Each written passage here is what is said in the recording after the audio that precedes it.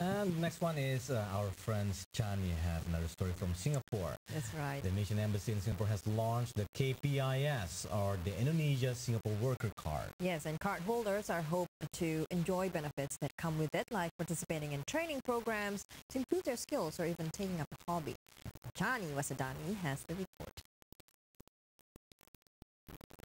The need for laborers in Singapore, combined with a relatively high GDP, makes it an ideal destination for Indonesians looking for blue-collar jobs. To assist Indonesian migrant workers, especially female workers, in December 2016, the Indonesian Embassy in Singapore launched the Indonesia Singapore Worker Cards, or the KPIS. The KPIS functions as an ID card, and through a joint initiative with BNI Bank, also helps sending remittance to family back in Indonesia. A card is not only just a simple card, of course, it's a database for us, but at the same time also we offer through this card a better service from the embassy to our Indonesian workers in Singapore. And at the same time, we also give some benefits, so then they will be able to also attracted to register and to have the card.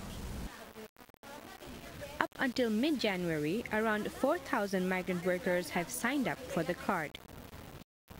The embassy continues their efforts to bring in more people to register for KPIS. Registered every day are around in the number of 70s, 60s, and we are trying also to open sometimes on Sunday, because most of the workers, they will have only a day off on Sunday. Based on the data that we have here in the embassy, we have around 70 to 80,000 registered at the embassy. We are hoping to cover that with the KPIS.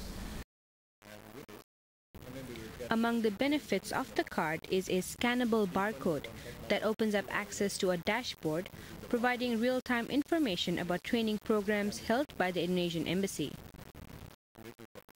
More than 35% of Indonesian citizens in Singapore are domestic workers.